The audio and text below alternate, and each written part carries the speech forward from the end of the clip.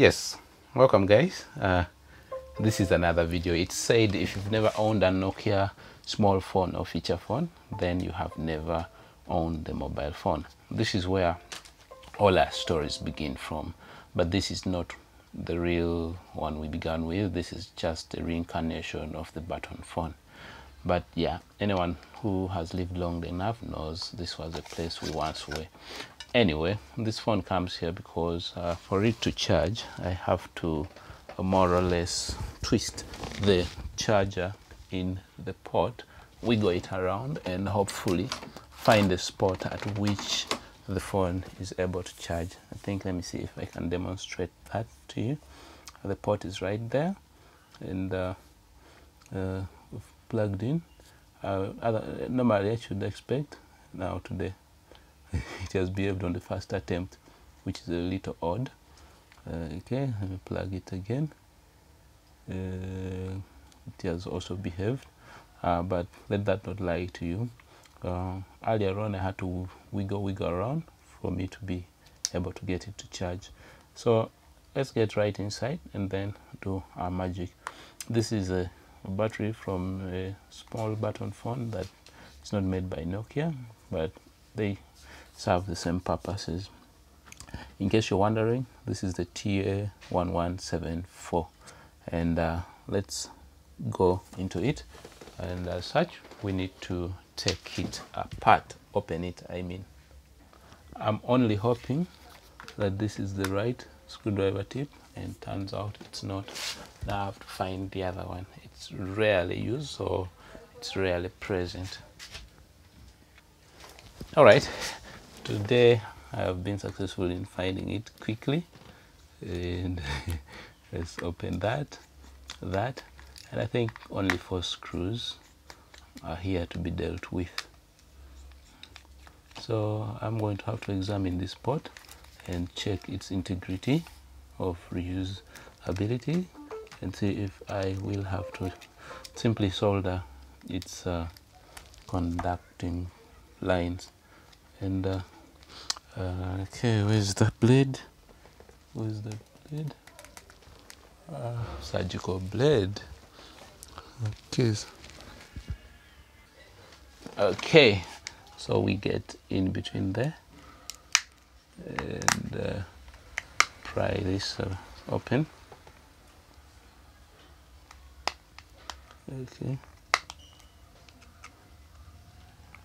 Okay, and that comes off. Now we need to pick this out, be getting in between there and there, and I think let's lift that and that. I think soon I have to acquire gloves. Now this is surface mount, so I'm going to look at that, examine that, and yeah. Okay, so let me deal with this. Add some flux there, and where are we? We're supposed to be having some sort of toothbrush here.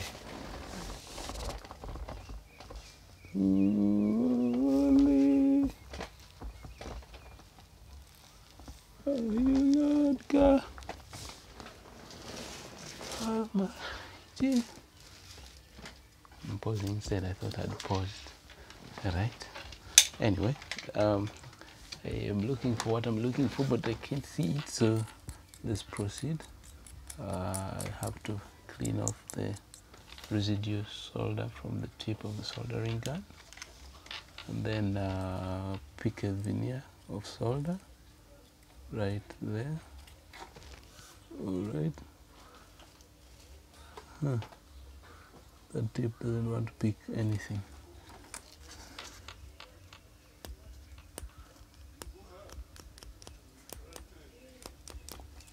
Okay, anyway,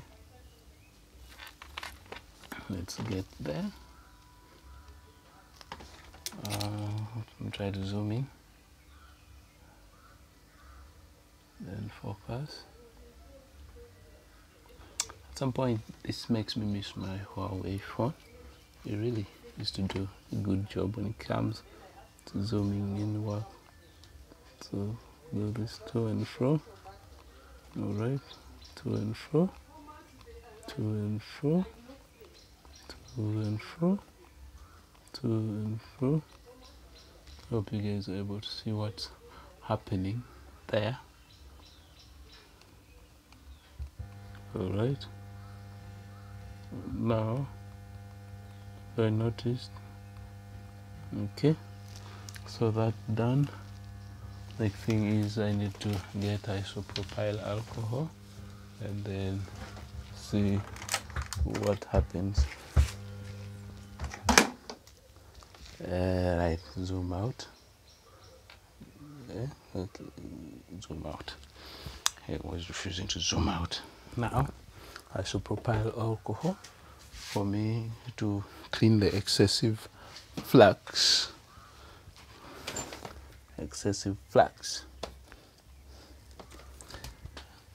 This is always disturbing. Like you never see what you want when you want it. And then when you don't want it, you keep stumbling on it. Very good.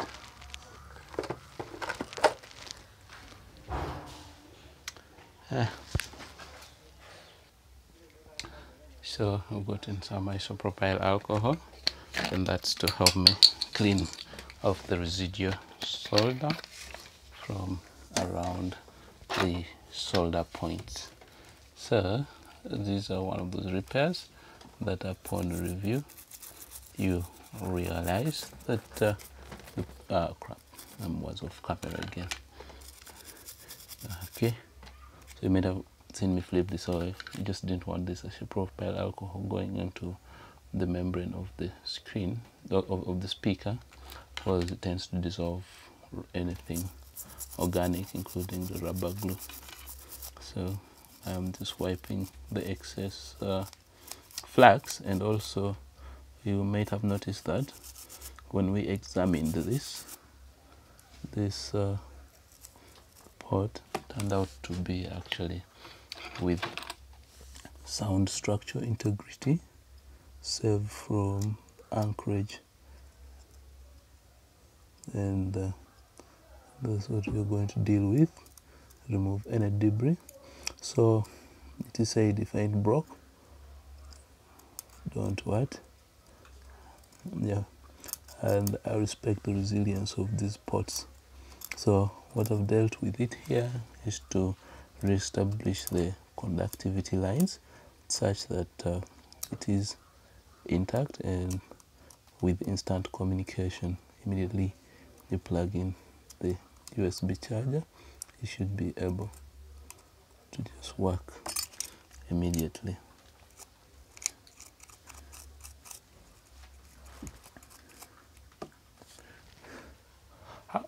Okay.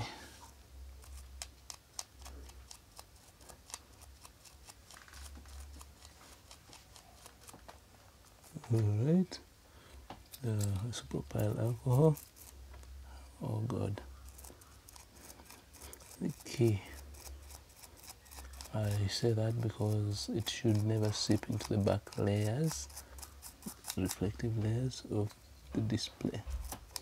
Yes, it is volatile, but with the tendency of leaving streaks. Okay.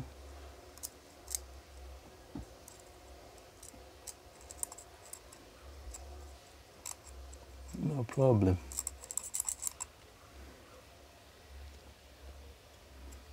All right, I think I don't think you'll be able to see the inside. Anyway, let's just put it back together and run a test. And yep, our job here will be done.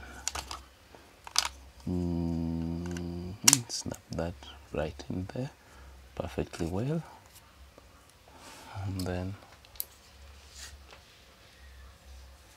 I'll bring our charging port, sorry, USB, charging USB, into play, bring our battery where there, like that, then plug in our charger right there, and it snaps in well.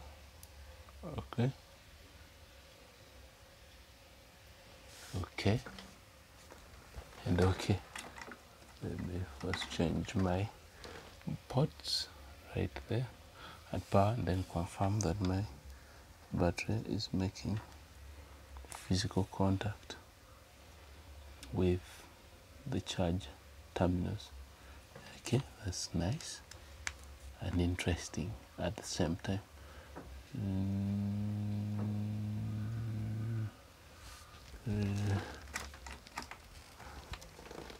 Interesting. Let me just confirm one thing, that I've cleaned the terminals of my battery. Okay, and just do that to make sure they are making contact with the phone itself. Yeah, plug that there, and then